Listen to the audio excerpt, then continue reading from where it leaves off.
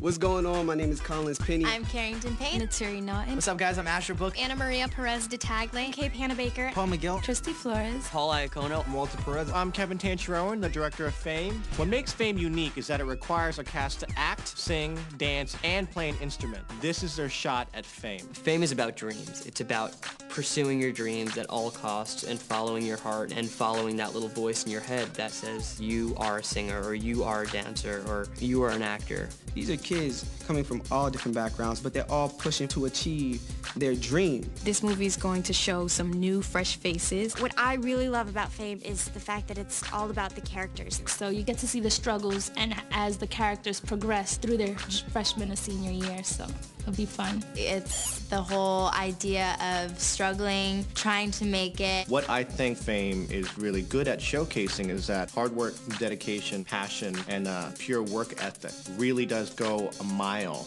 when it's showcasing real talent. You really just need to follow your dreams. This movie, it shows you really put your heart and your soul into something, you can really accomplish anything. I'm so following my dream. It's unbelievable.